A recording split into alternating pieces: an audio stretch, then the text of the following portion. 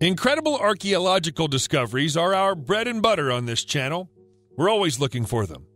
And every time we find one, it gets logged and marked for inclusion in a video like this.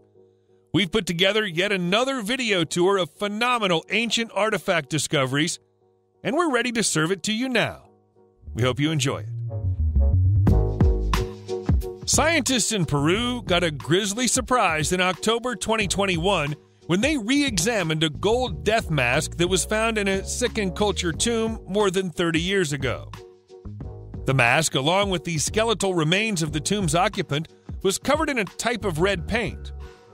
The paint was long assumed to be red ochre, which was used in many ancient burials all over the world, for reasons we don't understand. A chemical analysis of the paint has revealed that it isn't red ochre. Instead, it's a mixture of bird egg proteins and human blood. The Sican culture predates the Inca in Peru, flourishing between the 9th and 14th centuries on the country's north coast. They peaked during the 10th and 11th centuries, during which they produced stunning gold objects using metallurgy techniques that were advanced for the time. Unfortunately, the blood is degraded to the point where we can't say whether the blood came from the person buried in the tomb. Historians suspect that painting the bones with blood might have been a symbolic representation of rebirth into the afterlife. But that's only a theory. Our next discovery takes us to Iraq, where archaeologists found an ancient wine press covered in beautiful carvings in October 2021. The discovery comes from the archaeological site of Kinis in the north of the country and was found at the bottom of a stone-cut pit dating to the reign of the Assyrian ruler Sennacherib, 2,800 years ago. Similar stone bas-reliefs, which are thought to show kings praying to the gods, have been found in the walls of a 6-mile-long irrigation canal nearby. Large-scale rock relics have been found elsewhere in Iraq before, most notably in Kurdistan. But they can't match these recent finds for the size or quality. All 7 key gods of the Assyrian pantheon are represented, topped by Ishtar, the goddess of love, but also of war, perched atop a lion. The pits have been interpreted as stone basins used during commercial winemaking.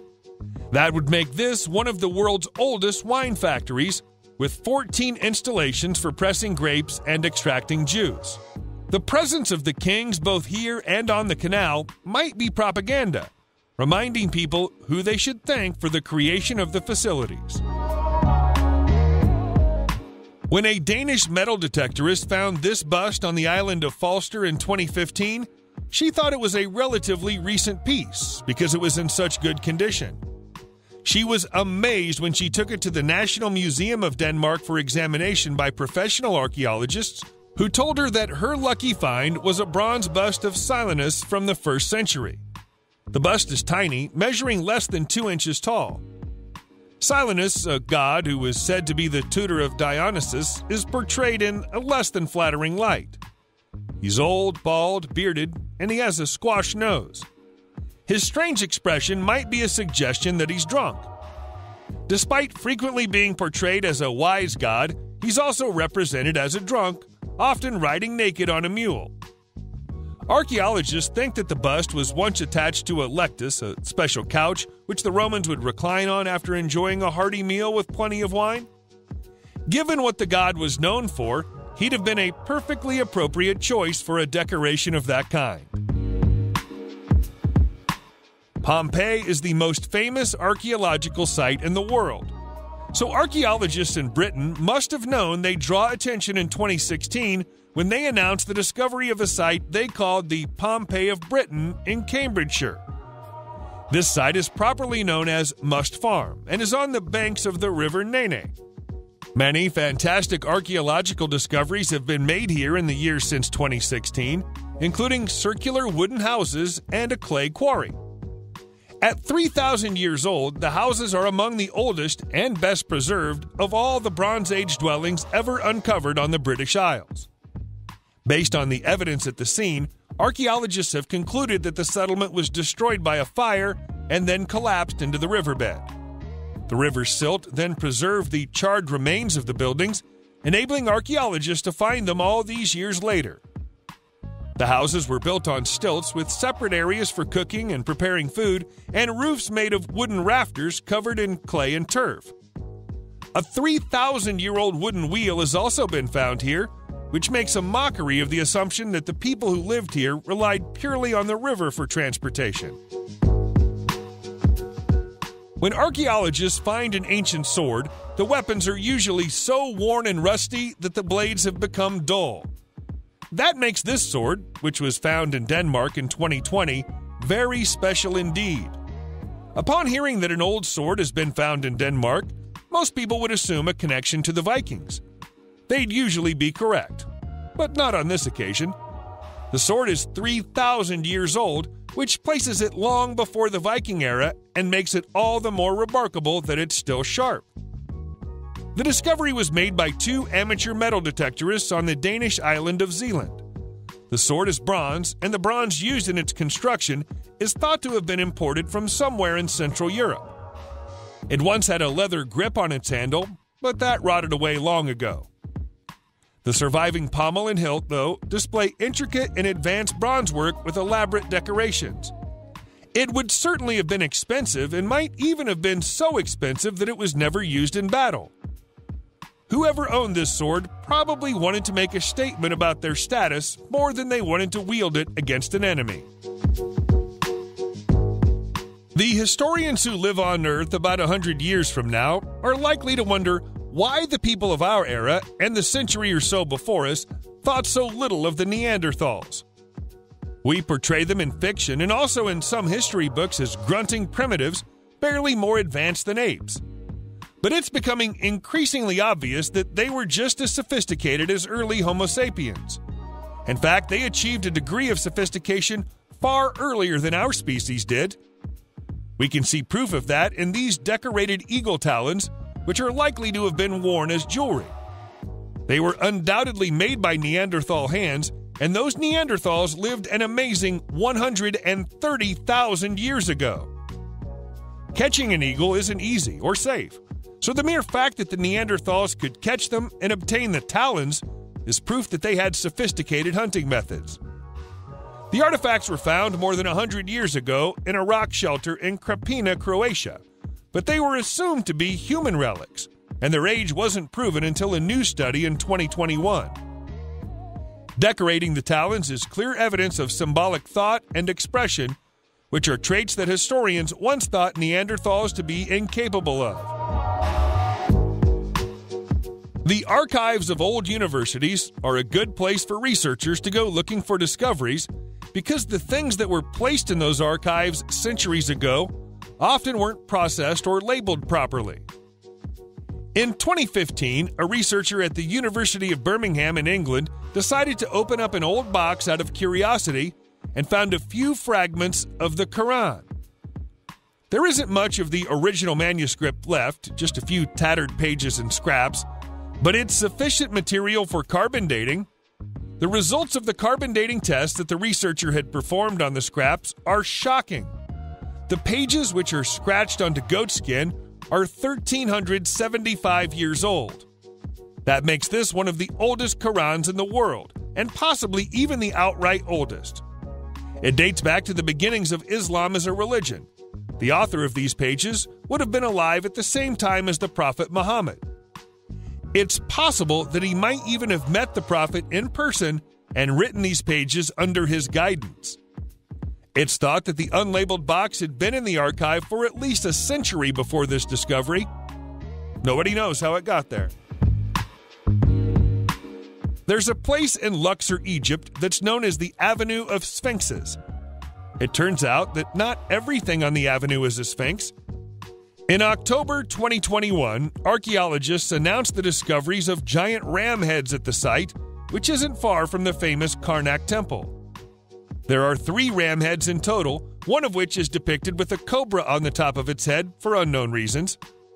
The temple is believed to be more than 3,000 years old, and these ram heads were most likely made at around the same time. That would mean they were already here when the Avenue of Sphinxes was built about 2,200 years ago. They might even have been destroyed to make way for the avenue. That would explain why they now lack the bodies that archaeologists think they were once attached to. The bodies would probably have been sphinx-like in design, so it's possible that the ancient builders simply removed the goat heads and then placed sphinx heads on the bodies in their place to save time. The newly discovered heads will be cleaned, restored, and then placed on public display. This ancient gold jog, known as a ewer, is simply stunning to look at. You don't have to be an archaeologist or an antique expert to know that an object like this has to be valuable. It's hard to believe that it's more than 4,200 years old. The priceless artifact was in the news recently when it was returned back home to Anatolia, Turkey. It was once part of the Gilbert collection in London's Victoria and Albert Museum, but the museum has recently been trying to clean up its art collection. It's appointed experts to identify any exhibits that might have been acquired through looting, and this is one of the most significant artifacts identified as such so far. The museum acquired it from the Los Angeles-based dealer Arthur Gilbert in 1989, and it's now an accepted fact that Gilbert traded in illicit stolen artifacts. Records show that Gilbert was paid £250,000 for the ewer, a sum equivalent to more than £600,000 today. The artifact is Anatolian in origin, and the circumstances of its departure from its home country are unknown. There is no record of its export or sale. Visit the Bayer Museum of Time in Zurich, Switzerland, and you'll see an artifact that looks a lot like an ornate snow globe, with a tiny clock inset into its stand. You'd probably think it was the most beautiful snow globe you've ever seen, but to describe it as such would be to do it a disservice. There is no snow globe. It's a planetarium clock made in Paris during the 1770s. And it's both a work of art and a masterpiece of engineering. The basic clock face means it can tell you the time, but the globe contains a scale model of our solar system, or at least the solar system as it was understood in the 1770s. The rotations of the Earth around the Sun happen in real time, and the movements of the other 5 planets inside the globe are mostly accurate too. The snowy effect comes from the stars delicately etched onto the outside of the crystal glass, which represent the constellations. The museum holds timepieces and other methods of measuring time dating as far back as 3,400 years ago, but we doubt it holds anything more elaborate and stunning than this. The Corlech head might be a representation of the old Irish god Crum Dubh, said by legend to have been buried up to his neck for 3 days. The emphasis is on the word maybe, though. That's the best interpretation of historians. In truth, we have no idea what it's supposed to represent. If we focus on the facts, though, we can tell you that it's about 1,900 years old and was discovered in 1855 in County Cavan. It immediately attracted attention because of its 3 faces. That gives it one more face than the Roman god Janus, which might not be a coincidence. There's an ancient shrine reflecting shared Romano-Irish traditions not far from where the head was found. Each of the 3 faces is different. One has heavy eyebrows, another has little more than a slit for a mouth, whereas the third has an open hole where the mouth should be. The theory about the head being Crum Dubh doesn't make much sense in this context because the deity is typically represented as having just one face. This is a mystery we might never get to the bottom of. A little over 10 years ago, a rare and valuable Viking helmet was stolen from Romania shortly after its discovery. The country's archaeologists feared that the find was gone forever, but it was finally tracked down by the country's police in February 2021. Thankfully, it doesn't appear to have been damaged during its time in criminal hands. The helmet dates to the 11th century and was found in the muddy banks of Romania's river Siret in 2010. Photographs of the find were taken at the time, but it didn't even make it as far as the nearest museum before someone stole it and hid it away. The police didn't have a single lead to go on until December 2020, when an anonymous tip started the process that eventually led to its recovery. Viking helmets like this one are usually only found in locations in the Baltics. This one might have ended up in Romania after being traded through Kiev Rus, an early incarnation of the state of Russia. Kiev Rus was founded by the Vikings 1100 years ago, a fact that isn't well known even in Russia. That's speculation, though. The important fact is that the helmet is now back in the right hands. Subscribe to the channel and turn on notifications, and you will be the first to know when a new video comes out. Thank you for watching, and see you in the next video.